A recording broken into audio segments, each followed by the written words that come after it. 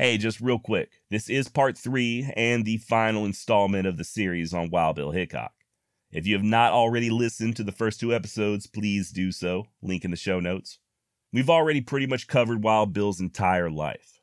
His childhood, his adventures during the war, his time as a scout and a lawman, and finally his decline. If you'll recall, we left off with Hickok in St. Louis attempting to organize an expedition bound for the Black Hills. And it is there we shall begin. Tell your God to ready for blood and make damn sure your back's to the wall. My name's Josh and you're listening to the Wild West Extravaganza.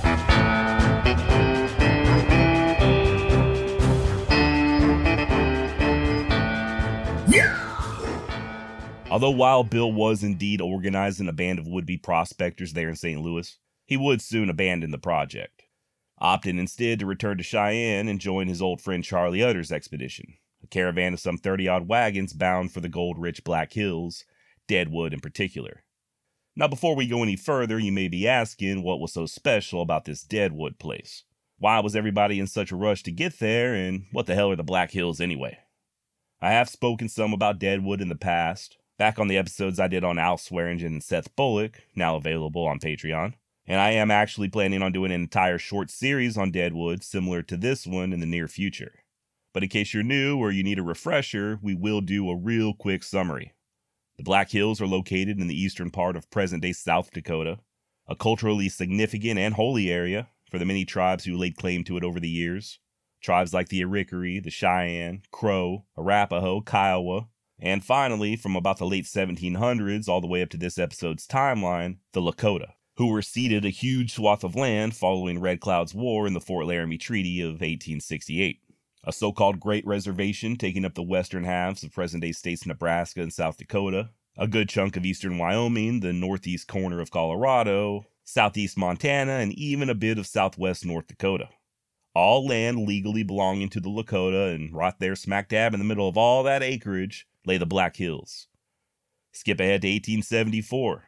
Custer led his 7th Cavalry to the area, gold was discovered, and that was that. The rush was on. Now the first prospectors to set up camp there in the Black Hills would soon be ejected by the military. But you can't stop what's coming, right? Especially not when gold's involved. More and more people continued to flock in, hoping to strike it rich. And well, if you're a fan of frontier history, then you probably know that Custer soon had his hands full elsewhere. Now Deadwood was a true boomtown. In a very short span of time, there were about 5,000 people squatting there in what was known as Deadwood Gulch. And although sources and estimates vary, by 1877 you had anywhere between 12 to 25,000 people all bunched in together, hoping to get rich or die trying. Just to put that population into perspective, if you've ever visited Deadwood, it now has a population of just over 1,000 people. Imagine over 5 times that many, possibly 10 times. The streets covered in a thick mix of mud and horse shit, the sound of hammers and saws echoing day and night, piano music blaring from the many gaming halls flanking the thoroughfare. All that noise occasionally punctured with the sound of random gunshots, screams of agony and ecstasy. All that with zero law whatsoever. Think back to the last episode you heard where we discussed how rough the towns of Hayes and Abilene were. And those places had city councils, mayors, laws, and statutes.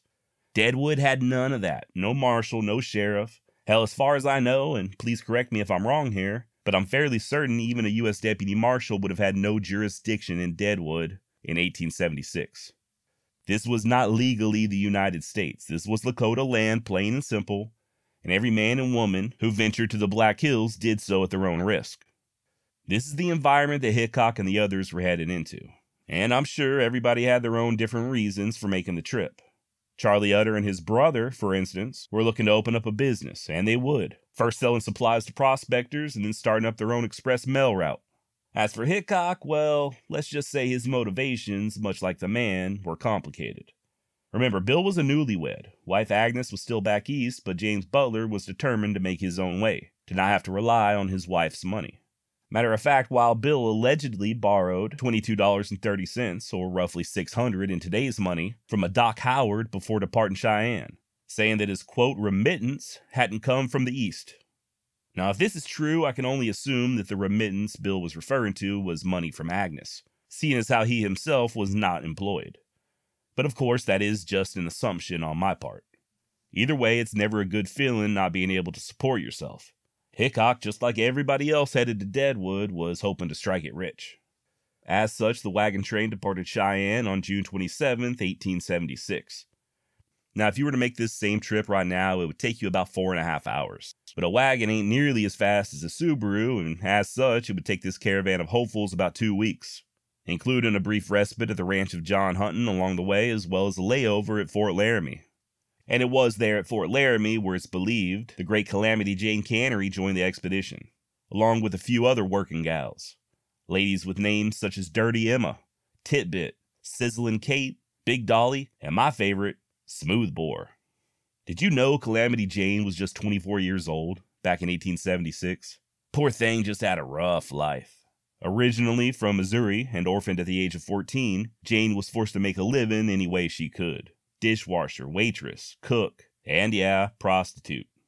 Now there's a lot of debate about whether or not she went on any of the marvelous adventures that she claimed to have gone on. Scouting for the army and fighting under General Crook and all that. I am in no way a Calamity Jane expert, but I believe much of that has been debunked.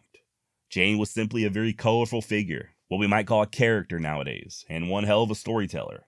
Likewise, there's nothing to the rumors of her and Hickok being a couple, despite Cannery claiming that the two were married. It's very likely that she and Bill had never even met until they set off on that wagon trip from Fort Laramie to Deadwood. According to Joseph White-Eye Anderson, who was along for the trip, Hickok barely even spoke to Jane on the way to Deadwood, other than occasionally allowing her a drink from his 5-gallon keg of whiskey.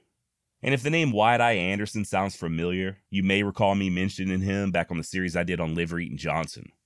Mr. Anderson, also known as Oyster Johnny, lived an eventful life to say the least, and a long life, not dying until 1946. Dude lived long enough to see himself portrayed on the big screen, and I still have yet to determine whether or not he's a trusted source. He'd go on in his latter years to pen the book I Buried Hickok, and I really just need to bite the bullet and get me a copy. As far as this expedition goes, some of the things that White-Eye claimed are in dispute, while other statements pretty much line up. So like I always say, grain of salt, right? As for Hickok, White-Eye would recall that the former lawman's eyesight was pretty much gone by this point, and at nighttime he was practically blind. Still, though, Anderson said that every morning, when the light was just right, Hickok would have target practice at about 25 paces, and he never missed anything he shot at. Furthermore, he stated that Bill always carried his revolvers butt forward, oftentimes drawing and firing both simultaneously. Anderson specifically uses the phrase twist of the wrist when describing Hickok's draw. Now, that little tidbit is for listeners Crickwater and Joe Wheeler. We've been having a fun little discussion as to the various methods Hickok would have likely used to carry and draw his pistols, as far as practicality is concerned. Long story short, nobody knows for sure. It is very likely that Hickok preferred the butt-forward carry, as did many men who spent long hours in the saddle or at the poker table, and he likely utilized the twist-and-draw method as opposed to the cross-draw. Just thought I'd throw that in there. Finally, on June 12, 1876, the expedition reached the bustling boomtown of Deadwood, a hell of a place to make a living. James Butler Hickok would only have 21 more days left to live. Believe it or not, Bill would locate a mining claim of his own during his first day or so in camp. Or at least he said as much to his wife when he wrote to her on July 17th, stating that he had just been out prospecting and had plans to return the next day.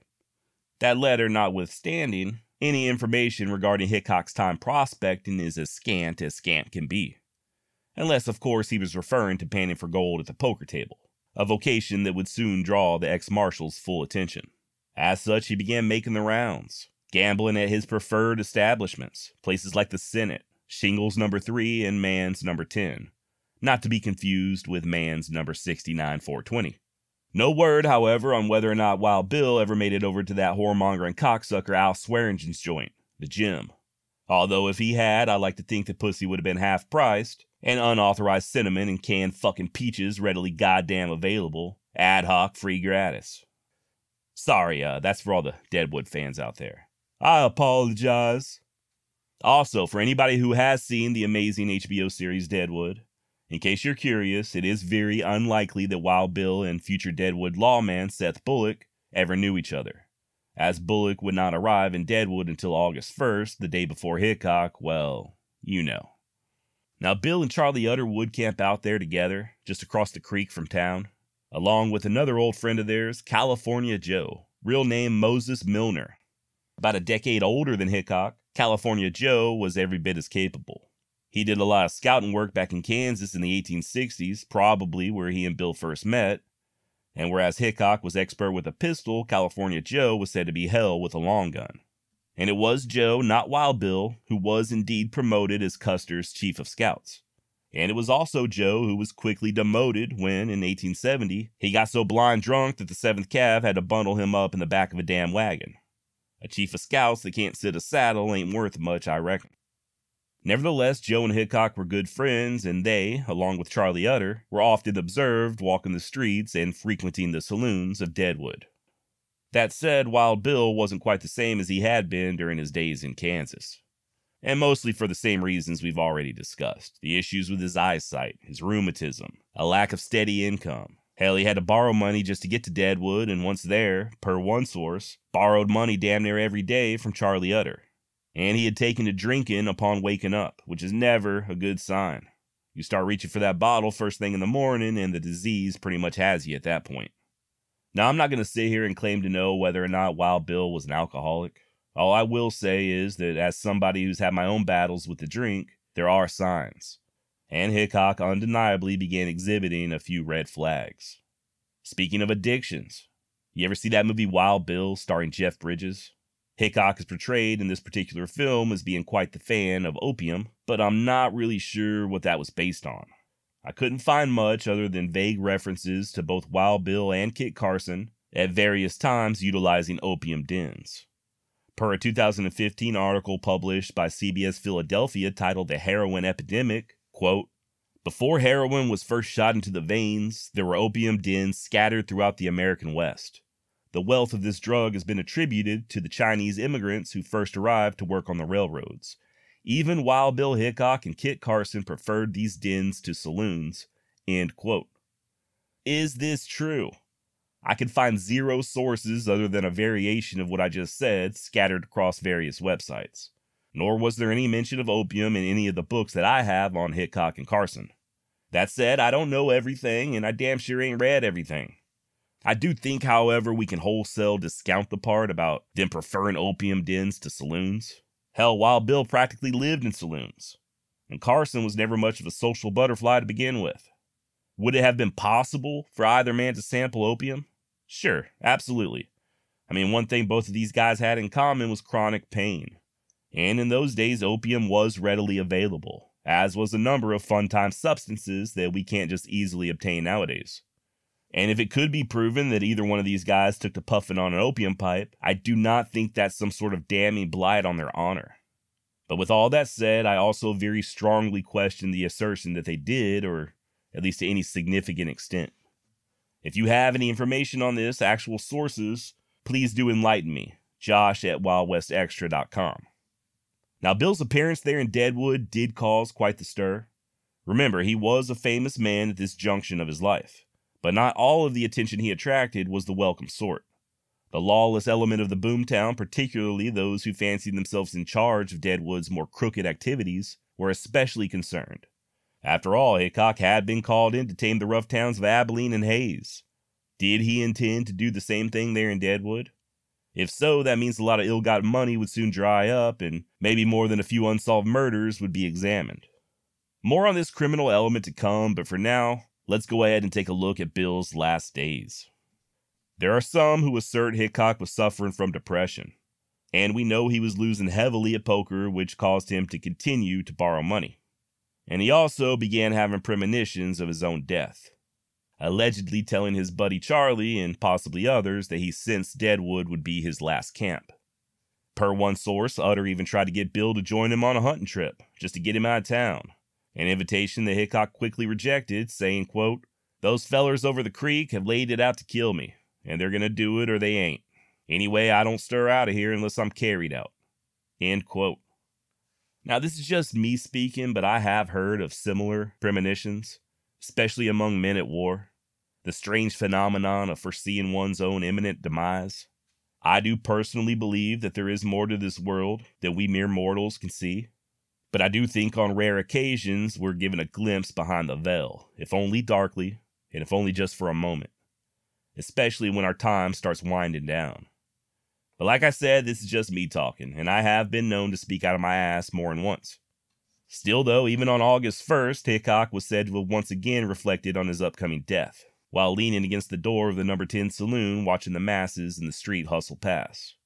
He even hinted at it in a letter he penned to his wife, his last letter that he wrote earlier that morning. Agnes, darling, if such should be we never meet again, while firing my last shot, I will gently breathe the name of my wife, Agnes, and with wishes even for my enemies, I will make the plunge and try to swim to the other shore. Signed, J.B. Hickok, Wild Bill. Later that day, as was his habit, Hickok returned to play poker, each time asserting his usual right to sit at the table with his back facing the wall, a precaution he picked up years earlier. At some point that evening, a youngster by the name of Jack McCall sat in on a game, and for once, Hickok didn't lose. By the time the two were done, McCall was dead-ass broke, and Bill had pity on him, tossing the loser enough money to buy supper, a gesture that Jack rejected. Not a whole lot is known about Jack McCall's earlier life, other than him being from Kentucky. His real name was John, by the way, not Jack, something that didn't come to light until his second trial. It's been written that McCall drifted west to hunt buffalo originally, and that he possibly drove one of the wagons in Charlie Utter and Hickok's expedition to Deadwood. Just 24 or 25 years of age in 1876, McCall was then going by the alias Bill Sutherland, but was also known at various times as Broken Nose Jack. And yeah, we will be discussing him a lot more very shortly. The next day would be August 2nd. Bill dressed in all of his finery, including his favorite Prince Albert frock coat, and sometime around midday, made his way to Nuttall and Mann's No. 10 saloon. Only this time nobody offered up their seats to Hickok, at least not the ones that he preferred, offering him a full view of the surroundings while keeping his back to the wall. Bill's fellow gamblers started ribbing him, laughing off his paranoia and just telling him to relax. And against his better judgment, Hickok finally relented and sat down anyways. He would still have a clear view of the front door, but not the smaller entrance to his rear. And as was the norm, Bill began losing badly. He even headed to the bar at one point to borrow $15 from the house.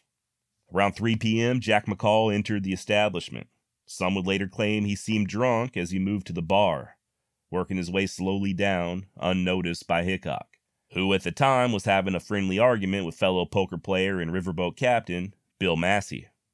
A distraction that allowed Jack to approach Bill from behind, once again unnoticed.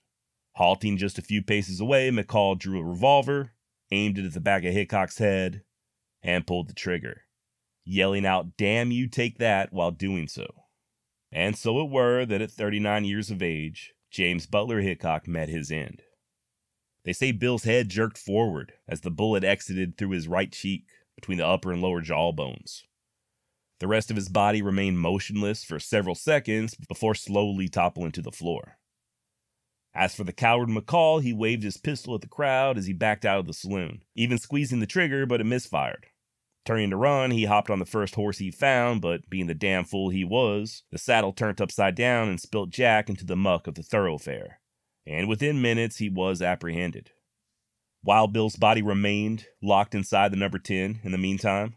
Word of what had happened reached Charlie Utter, who was out of town, but soon came rushing in to see his friend one last time and claim the body. It would be Charlie who'd bury Bill, placing him in a pine coffin, white cloth lining the inside with black draping the exterior. The next morning, citizens of Deadwood came to pay their respect at Charlie's camp, filing past Hickok's coffin until that evening when he was laid to rest in the Ingleside Cemetery. Not for long, though. 3 years later, to the day, Charlie Utter paid to have Bill's body reinterred to the new Mount Moriah Cemetery, where he now reposes. Story goes that Bill's mama was found with a newspaper reporting her son's death laying at her side, slowly rocking back and forth, blood covering her dress as she suffered from a lung hemorrhage. The Hickok family would state that she never fully recovered from the shock and was still mourning her son 2 years later when she passed away. Now, Jack McCall, as I said, was quickly apprehended, placed under guard, despite there being no formal law there in Deadwood. And instead of just quickly stringing the man up to the nearest pole, the local business leaders decided to have a trial, one that would be held in McDaniel's Theater. A judge was selected, as was a jury. Attorneys were appointed, and not one to waste any time, the proceedings would begin the day after Hickok's death on August 3rd. Eyewitness testimony was heard, and even McCall got his chance to speak, saying that he killed Wild Bill as an act of revenge. According to him, Hickok had gunned down his brother years ago in Abilene. After some back and forth with the lawyers, the judge ordered the jury to their chambers, with the verdict to be read at Mann's No. 10 saloon where Bill was murdered. And the verdict was an astonishing not guilty. Upon hearing this, several men, including Charlie Utter, simply walked out in disgust, some even openly speaking about lynching McCall right there on the spot. Nevertheless, the assassin was set free, and believe it or not, Jack did not immediately leave town. At least not till old California Joe showed up and made it clear that Jack could either arm himself or get the hell gone. Needless to say, McCall got gone. So obviously justice was not served, right? I mean, there is no dispute whatsoever about Jack murdering Hickok. Everybody and their mama knows that it was him who walked into that saloon and put a bullet in the back of Bill's head. To let such a killing go unpunished, lawless town or not, didn't sit well with more than a few people, one of which was a Colonel George May, the prosecuting attorney during the trial. He, along with a deputy marshal out of Wyoming named A.D. Balcom, tracked Jack down to Laramie where the fool had been bragging about killing the famous Wild Bill. And it was there in Laramie where McCall was arrested, first taken to Cheyenne and finally Yankton, this time for a real trial. Now I know what you're thinking, double jeopardy. I mean, once you're acquitted of a crime or found not guilty, you ain't supposed to be tried again on the same charges. But like I keep saying, Deadwood was an illegal town on illegal land. Any acts committed by a vigilance committee, such as the one who originally tried Jack for Hickok's murder, would not be officially recognized. So legally, this second trial was not double jeopardy. That said, for old Jack, it would be final jeopardy. He would be tried again, and this time it would be all legal-like. McCall, described as a restless, medium-sized man with slightly crossed eyes and a speech impediment, continued on with his claims about Wild Bill killing his brother, and he even said that Bill had robbed him of some gold dust during a poker game, and that he slapped Hickok across the face because of it. And I hope everybody who heard him say that had their boots on, because the shit was getting a little high. Now, in October of '76, before the trial even began, McCall unsuccessfully tried to escape from jail. After this failed attempt, and probably thinking he had screwed up any chance at a fair trial, he then made a startling offer. He said he would turn state witness. And this is the part that really surprised me, a bit of information I had thus far never heard, and I'm really astonished that it's not more well known.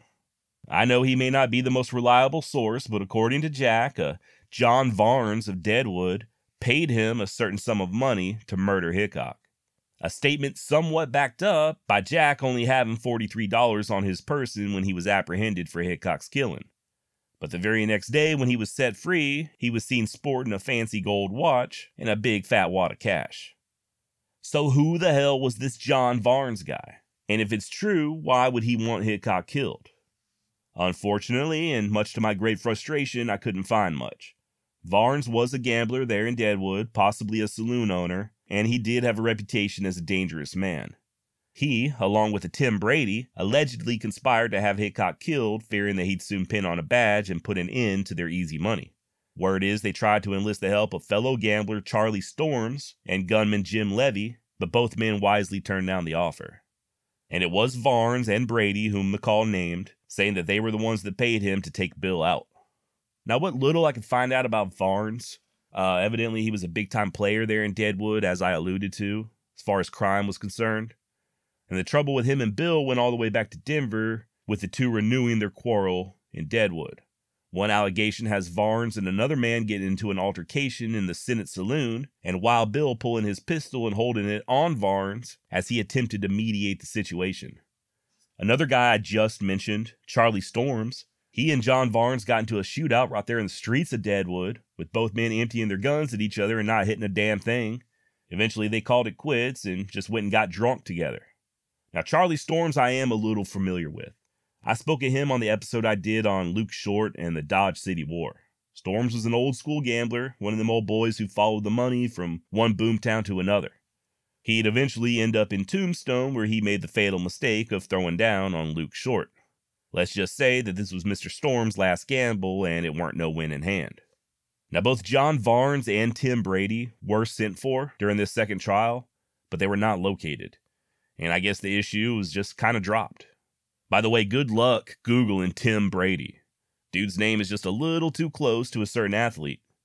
As for Varnes, the most I could find out about the rest of his life were some unverified claims that he returned to Colorado and died an opium fiend.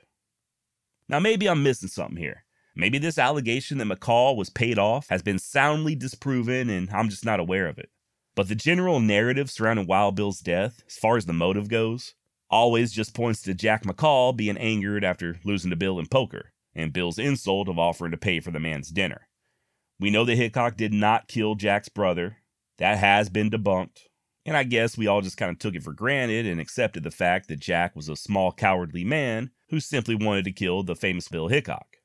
With this new information, however, it does kind of make a little bit more sense. And if Jack was indeed paid to kill Hickok, then I, for one, would certainly love to learn more. For what it's worth, John S. McClintock, an early pioneer of Deadwood, wrote years afterwards in his memoirs that these allegations regarding Varnes had no foundation. So who knows? Here's a fun little side note. As recently as 2012, Val Kilmer was slated to play John Varnes in a movie titled The Hard Ride, with Elizabeth Shue starring as Agnes Hickok. According to IMDb, however, the movie is still in development, which probably means it'll never be made. So there you go, make all of that what you will. If you have any information regarding John Varnes or Tim Brady and what became of either men after leaving Deadwood, or any other information regarding their role in Wild Bill's death, please hit me up at josh@wildwestextra.com. The trial would officially begin on December 4th, 1876, and last a total of 2 days. This time McCall was found guilty and sentenced to hang, and there in court when the verdict was read was Hickok's brother, Lorenzo. When he got word back in Illinois of his younger sibling's murder, the ever meek and mild Lorenzo retrieved an old .36 caliber Colt from a trunk at home and set out for Dakota Territory, looking to make things right. Of course, once he got there, not only was Jack already under arrest, but the trial was just getting started, so Lorenzo just consoled himself knowing justice would soon be served. Now, there was one other revelation that came out during this trial, something you may find as curious as I did. Turns out this might not have been Jack McCall's first attempt at trying to assassinate Hickok. More than one witness testified that days before Wild Bill's murder, McCall had slowly approached him with a revolver, only to have several people intervene and pull him away. I find this interesting because there's no record of Hickok being aware of this when it happened, nor of anybody telling him about it. And if they had told him about it, if he knew he was in danger, then you'd think he would have been more cautious on August 2nd. Or, I don't know, perhaps Wild Bill was so numb to people trying to kill him that it didn't give him much cause for alarm. Or it's simply not true, I don't know. The wheels of justice turn slow even in 1876, at least they do when everything is done by the books. There were appeals, but in the end, Jack was to hang by the neck on the morning of March 1st, 1877, nearly 7 months after he put Hickok under. It were a Thursday, and this was to be the first legal hanging to ever take place there in Yankton County. At 8:30 a.m., Jack had a final consultation with a priest. He was, after all, human, and as such, susceptible to the very human need to find religion when you're about to meet your maker. By around 9 a.m., the marshal arrived at the jail to read Jack his death warrant. At approximately 9:30, McCall bid farewell to his cellmates and was led outside into the drizzling rain, a rain that did not stop a large crowd from congregating. Jack was then taken up to the gallows, his arms bound as he knelt to pray. Upon rising, a black burlap sack was placed over his head, followed by a noose around the neck. "Draw it tighter, Marshal," Jack urged. Finally, at 10:15 a.m., the trap was sprung. Jack McCall's last words were, "Oh God." He would be pronounced dead 12 minutes later and laid to rest in the Sacred Heart Cemetery there in Yankton. As for everybody else, Charlie Utter would have quite a few years left on this earth. He'd continue working in various mining towns like Leadwood and Durango, before moving on down south to Socorro, New Mexico, and eventually way down south to Panama. And it was there in Panama that he would die in July of 1915 at the age of 73. California Joe Milner would not be so fortunate. He'd only last about 3 months after Hickok's death, himself being killed in the same fashion, shot from behind. Bill's widow Agnes would have a monument placed at his grave, and then returned back to work performing for the circus. She had a child, but one from before she and Bill ever got married, and once Agnes was too old to perform, she lived with said child, a daughter, until finally passing away in 1907 at the age of 80. She now rests in Cincinnati, buried next to her first husband. And old Calamity Jane lasted probably longer than anybody would have expected. Much like in the HBO series Deadwood, Jane would help nurse the sick through a smallpox epidemic there in the Black Hills before moving on. She would later return, however, but her drinking had just got progressively worse, and she passed away on August 1st, 1903, buried right there in Deadwood next to her crush, Wild Bill Hickok. Now, you may find references to Wild Bill having a few illegitimate children. There was a lady named Jean McCormick, for instance, who claimed to be the love child of Calamity Jane and Hickok. This has been completely disproven, but it does kind of make you wonder, did Hickok have any children? And the answer is maybe. You may recall from a previous installment that I mentioned a fortune teller named Indian Annie, who Hickok stayed with back there in Kansas. Well, her real name, we think, was Anna Wilson, and she did have a child named Willie in 1867. Many think that this was Wild Bill's kid and that he abandoned the boy who would sadly pass away in 1881 at just 13 or 14 years of age. This is total speculation, though, and there is no official record of Hickok having any children of his own. He does have quite a few notable relations, however, at least according to the totally reputable website famouskin.com. According to them, the Bush boys, George W. and Jeb with an exclamation mark, are second cousins 5 times removed from Wild Bill. Likewise with Christopher Lloyd, you may remember him as Doc from Back to the Future. Him and Hickok are 5th cousins 2 times removed. And the list goes on. Zac Efron, Billie Eilish, Taylor Swift, Humphrey Bogart, Bill Gates. I finally had to stop reading the list. Every famous person you can imagine is supposedly related to Wild Bill Hickok. And I'm not even joking. Look it up. Chris Pratt, Rainn Wilson, literally everybody. Look, I don't know if they are indeed related to Hickok or not, and I had never heard of this website before doing this episode. But I did recall hearing years ago that former President Obama and Hickok were related. So I went searching for an actual reliable source. And sure enough, per the New England Historical Society, Obama and Hickok are 6th cousins, 6 times removed. Whatever that means. Evidently, the 2 family trees go all the way back to a Thomas Blossom of Holland, who immigrated to Plymouth way back in 1629. So there you have it. I don't know about where you're from, but down here in my neck of the woods, we don't have all that 5 times or 6 times removed business. She's either your first cousin, your second cousin, or she's fair game. You know what I mean? All right, with that, I think we've about wrapped up the life of Wild Bill Hickok. Wait, no, we have not. No, we have not. I'm getting ahead of myself. No episode on the death of Wild Bill could be complete without addressing the dead man's hand. If you've ever played poker, you know what it is, right? 2 pair, aces and 8s. The same hand that Bill had been dealt right before Jack McCall put that bullet into the back of his head. Or so we're told. Is that true? Probably not. The idea that Wild Bill had aces and 8s did not appear in print until 1926, a half century after his death, and it had no contemporaneous sources, meaning nobody who was there ever mentioned it. And before that, the dead man's hand was described as a full house consisting of 3 jacks and a pair of 10s. Per Hoyle's 1907 edition, a dead man's hand is jacks and 8s as opposed to aces and 8s. Truth of the matter is, nobody knows what cards Wild Bill was holding at the time of his death. That said, I have never been dealt aces and 8s without taking at least a moment to think about Wild Bill, and I hope going forward you do the same. Alright, now we're going to wrap it up. Thank you so much for staying with me. Hope this 3-part series wasn't too long. I hope I did Hickok justice. Thank you to everybody supporting the podcast via Patreon, Buy Me a Coffee, and YouTube memberships. Link in the show notes if you too would like to contribute.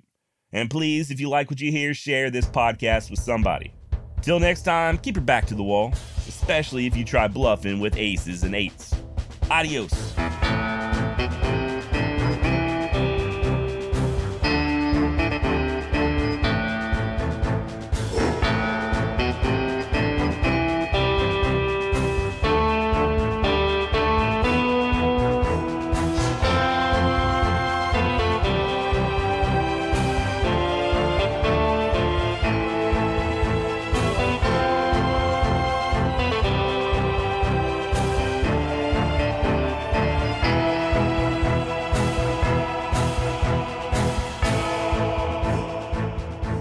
ad hoc free gratis.